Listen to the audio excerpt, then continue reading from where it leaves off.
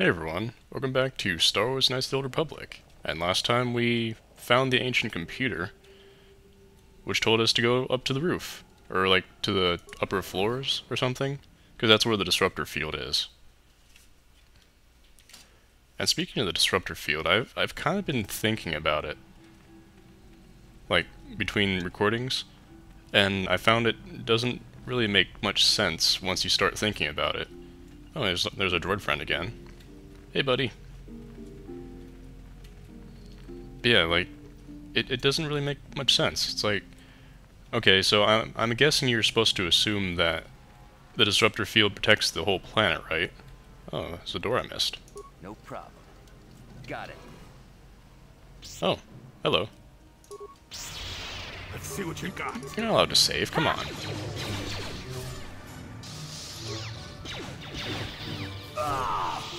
Okay. But yeah, like, I'm assuming you're supposed to assume that the disruptor field protects the whole planet. For one, that seems incredibly unfeasible. That one generator thing would protect the entire planet and the Starforge system. Oh. Okay, so that's why the patrol droids weren't active. Yeah, it seems very unfeasible that it would be protecting the entire planet. And, two, it seems incredibly impractical that, like, the entire planet's defense grid would be protected by, like, a single console. There's a lot of things I missed.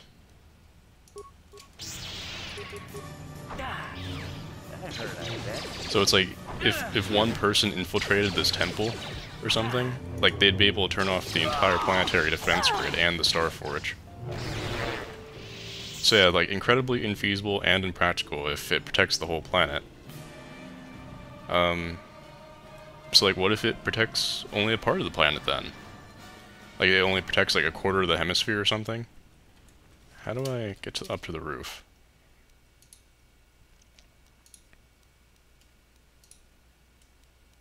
Do I go outside? I guess so. Or this way? Okay, here we go. Jolie, every goddamn time. Anyways, continuing with my ranting. So what if it only protects like a quarter of the hemisphere? And like the Starforge? Well then, like, what would happen if people came around the other side of the planet? Because, like, you notice around where we landed, it's like there's like 500 different ships that crash landed, so it seems feasible to assume that, you know, people came around the other side of the planet eventually. So, like, what if they just landed left? Like, then the planet would be discovered. So, like, what if this... Why are these things looted already? Who got here before me? Oh, okay. It was just the one container.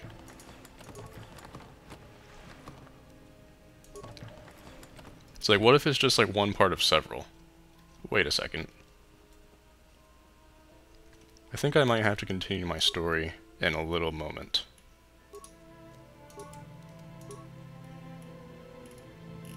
I also need to switch over to Cassius Fett's pistol. There we go.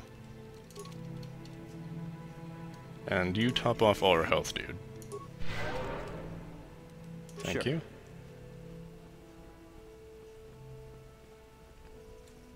Oh. Oh dear, Bastila. Hello. But you have a red lightsaber now. Revan, I knew you'd come for me. Malak thought you might be afraid to enter the temple again, but he doesn't know you like I do. Not anymore. Not since you've changed. Quickly, Bastila, come with us. We have to escape before Malak arrives. Escape? You don't understand. I have sworn allegiance to Lord Malak and the Sith. I am no longer a pawn of the Jedi Council. A pawn of the Jedi Council? What are you talking about? Surely you know what I mean, Revan. Look at what the Council did to you. They turned you into their puppet. The same thing they do to all who are truly strong in the Force. They speak of the dark side as if it is something to be feared, but in reality their only goal is to manipulate those who are strong in the Force. The fear of the dark side is a tool to maintain control. Why do you think the Jedi forbid you and Malak from joining the Mandalorian Wars? They knew you would realize your true potential and break free of their domination. Malak has shown me how the Jedi Council have been using me the same way they once tried to use you. They've been holding me back because they knew one day I would surpass them all. Okay, for one, they didn't want us to join into the Mandalorian Wars because they saw, like, the bigger picture. Like, there were things going on beyond the Mandalorian Wars. So, you know.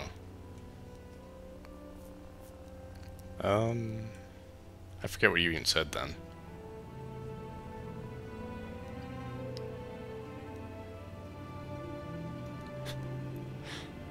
It's either you say cliche dialogue or you be a complete jackass.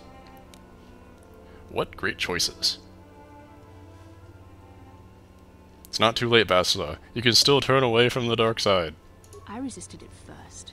I endured the Sith torments with the passionless serenity of a true Jedi, emptying my mind. But after a week of endless tortures, I finally saw the truth. Malak forced me to acknowledge my anger and pain. He showed me the liberating power of these emotions. Then he made me see how the Jedi Council has denied me what is mine by right. The Jedi Council gladly used my battle meditation in their wars, but they still treated me like a child, like an inferior. They were jealous of my power, of what I could become. They wanted me to bow and call them master and follow their code and obey their every order. But all the while they were exploiting my battle meditation for their own use. You seem like a little, like, kid. Just in this mentality. It's like, they're just jealous of my power. Yeah. Like an emo teenager or something. Don't be lured in by these Sith lies, Bastila. Lies? You were the one living a lie, Revan. The Jedi Council made you into something you are not. They programmed you to be their slave. You used to be Revan, Master of the Sith, but no longer. You were simply a pawn of the Jedi Council in the Republic they serve, like I was, until Malak freed me from their shackles. A pity the power you once had is so diluted in you. You could have been as strong as I am now. Stronger even, but that will never happen now. With the power of the Starforge, Malak will destroy the Republic and conquer the galaxy. And I will be the apprentice at his side, after I prove my worth by killing you. You know what? Malak couldn't kill me, so I don't know what you think your chances are. Like, honestly. Use Master Valor. So I'll just buff up just in case.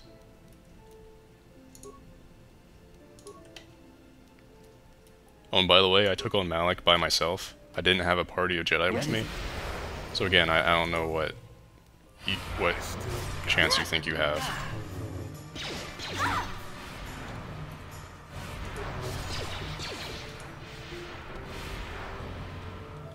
Really? That's all? You were stronger than I would have thought possible after what the Jedi Council did to you. Seems that Malak was wrong. The power of the dark side is not lost to you after all, Revan. No. I just buffed myself a bunch.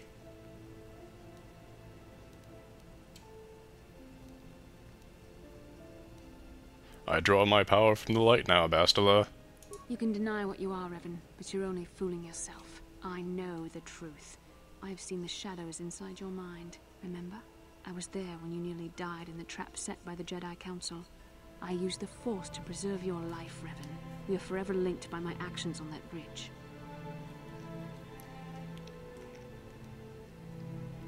That is how I know you will come back to the light. I'm sorry, these choices are just like so cliché. Oh god. These are not your true feelings, Revan. You're speaking as a tool of the Jedi Council, as I once did. But now I see how the Jedi used us both. The Council tried to exploit the bond between us. They hoped I would draw out your memories to lead them to the Starforge. We were slaves to their will, like all who followed the Jedi Code. But in our shared visions of the star maps, I also felt the so-called taint within you. I resisted it at first, but now I embrace the power of the dark side. your dark side.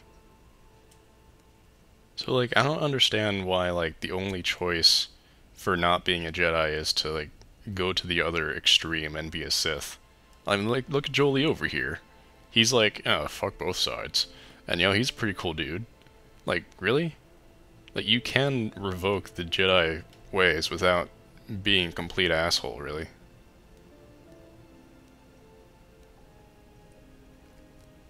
Learn from my mistakes. It is not too late to come back to the light. Mistakes? No, Revan. The only mistake you are making is the one you are making now. You deny yourself the power that is yours by right. Only now do I realize how strong you are. You deserve to be the true master of the Sith, not Malak. I see this now. Together we can destroy your old apprentice. Join with me and reclaim your lost identity. They're doing like a Darth Vader thing. I'm not Revan anymore. I don't even remember those days. Your mind was too badly damaged to ever fully restore your memories, Revan. But your power, your strength of will, the essence of who and what you are, these things still remain. Once, long ago, you defied the Jedi Council, freeing yourself from their control. You claimed your rightful title of Dark Lord of the Sith. Together we can defeat Malak and take back what is yours. Oh, and by the way, like, this is like a turning point. Like, if you decide to just randomly be an asshole and join Bastila, you can kill, like, all of your old team members. And, like, get the dark side ending. But I'm not gonna do that, because I'm a nice guy. Turn away from this path, Bastila. The dark side leads only to destruction. Bastila, it is not too late for you to be saved. The teachings of the Jedi can lead you from the dark side back into the light and the true understanding of the Force. You are beneath my contempt, Juhani. When you felt the power of the dark side, you fled to a cave like some cowering animal. You know nothing of the Force or its true potential. But you, Revan, the power of the dark side is yours to command. You can use it to destroy Malak. With my help, you could rule over the entire galaxy. How many times do I have to say no? I guess this is the developers telling you, like, yes, you can do this if you really want to. They give you like 5 chances to say yes. The Dark Lord Revan is dead. I am a servant of the light now. You were a pathetic fool, Revan. Together we could have defeated Malak and ruled over an empire. But now, I will be at Lord Malak's side instead. You will be crushed with the Republic and all the fools who bow down to the Jedi Council. No one can stand against the power of the Starforge and the Sith fleet. So you just admitted that... Oh, nice ship, by the way. So you just admitted that, like, you can't beat me and that Malak can't beat me? Like, I don't understand what your logic is now.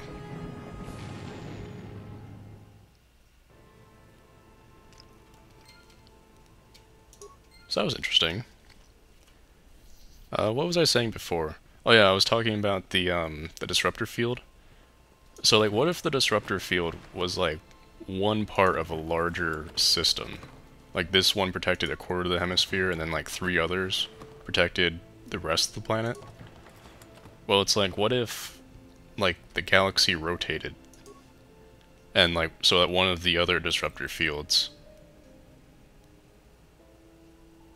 Oh, no. It says right here, shut down planetary disruptor field, so we are supposed to assume that it... Oh wait, no, maybe that's just the name for it. I don't know. But yeah, like, what if... Like, this was just, like, one part of a larger system, but it's like, what if the planet rotated so that one of the other generators picked up the slack around the Starforge? You know, it's like... Then you'd only have, like, a limited time period for the Republic fleet to do their work. And spoilers, like, there's no time limit. So it's like, you know, that's probably not true. So it's like, any way you look at it, it's like the planetary disruptor field doesn't really make sense. But I guess, like, you're not really supposed to think about it that far into it, you know? It's like the Death Star, really. You know, the Death Star is like this huge, impractical thing once you think about it, but it's cool because it works for like its intended story. Just like this Disruptor field, it's just a storytelling device. So, yeah, whatever. It's just one of those things. One of those things that, like, I guess I already said, like, it works, but once you start thinking about it, it sort of falls apart under the weight of logic. Again, you know, like just like the Death Star. So we're heading back to the Enclave now. We have, like, the information regarding these people's genetic history. And also we shut down the planetary disruptor field. I guess these people don't really have anything to help us. Like, we already have the parts for our ship, so that we can leave now if we wanted to, but...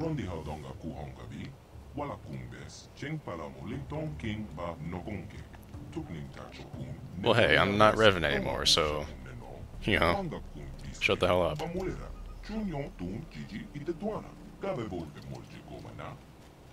Not exactly. That's exactly what I was thinking, not exactly. I have to go to the Star Forge to stop Malik.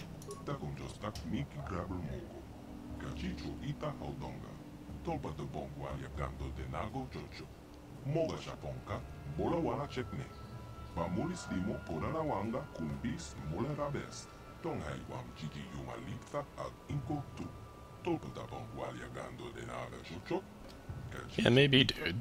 That'd be pretty cool. It'd be pretty cool to see, like, another race sort of traversing the galaxy. Maybe you could go to, like, all the different planets, like the Selkath planet, sort of apologize to them for, like, abusing their ancestors. I'm sure the galaxy will welcome you with open arms.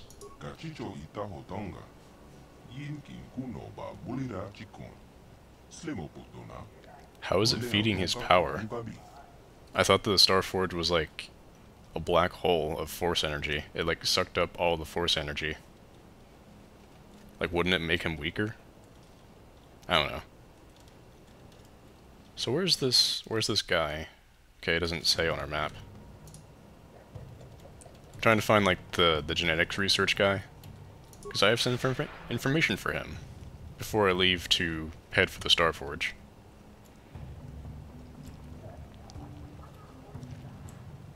Because it's pretty cool to see these guys, like, sort of gain their force ability back. He was around here.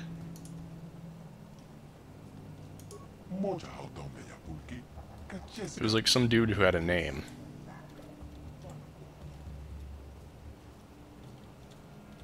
What the hell is this guy? Did he, like, walk somewhere else? Is it this guy? Elder Researcher?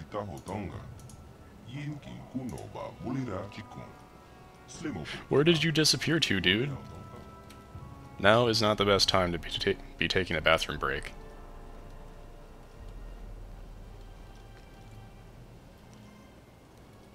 Alright, seriously, where is this guy?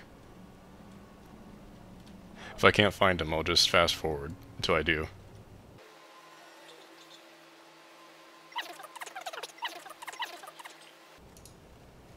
Here he is. What the hell are you doing all the way over here, dude? Well, yes, there is something you can help me with. And by that, I mean I can help you. I found data on the genetic structure of your species. Hey, it's no problem, dude. It'd be pretty cool to see some of you guys in the Jedi Order, or something like that.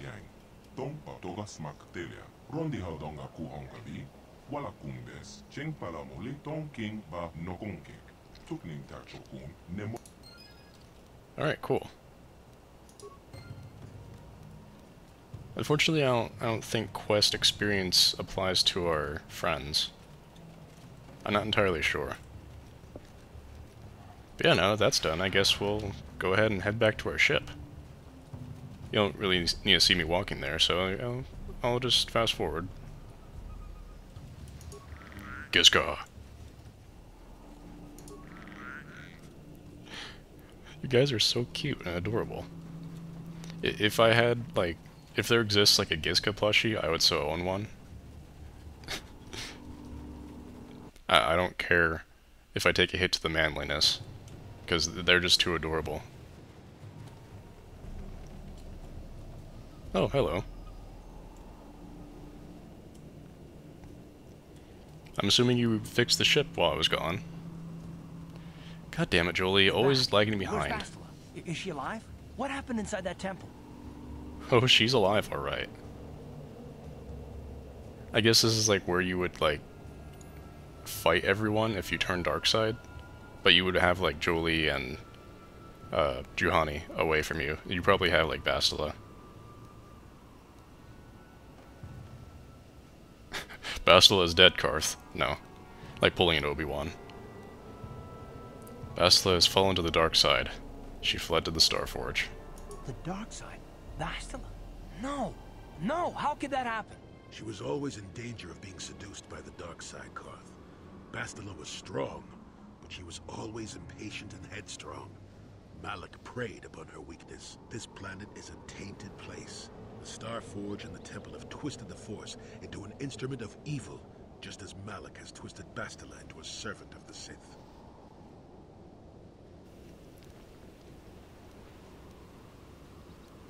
She can still be saved, can't she? Malak has a strong hold on Bastila now.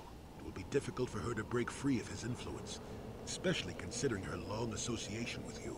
Remember the bond that was forged between you when she rekindled the spark that was your life. Through that bond, she touched your memories, and also the echo of the dark taint within you. But there's still hope for her, right? I mean, Revan rejected the dark side, so Bastila could too, right? We still might be able to save her. Technically, I didn't reject the dark side. I was kind of made to not be part of the dark side anymore, forcibly. Yeah. But, you know, we're good people, so, you know, we'll try anyways. I don't know what fate awaits us, but I sense Bastila still has a role to play in the events to come. I have no doubt she will be waiting for us on the Starforge. No doubt. But let's go then before she has time to organize a bigger welcoming committee. Well, alright then.